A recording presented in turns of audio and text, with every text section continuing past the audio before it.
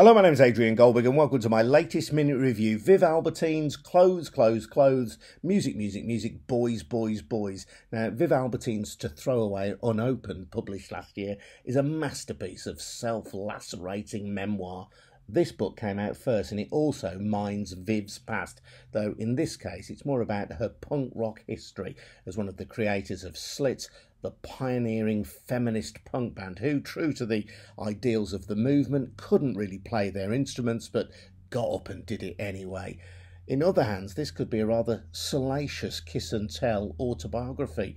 She went out for a time with Johnny Rotten, Sid Vicious and Mick Jones of The Clash, but really she's more brutally honest about herself than she is about her former boyfriends. No blushes are spared. The most moving sections of the book, though, are those towards the end, dealing with cancer, miscarriage and the difficulties of being taken seriously as an older female musician. As you might guess, these are not particularly easy sections to read, but I think you'll find they're worth it.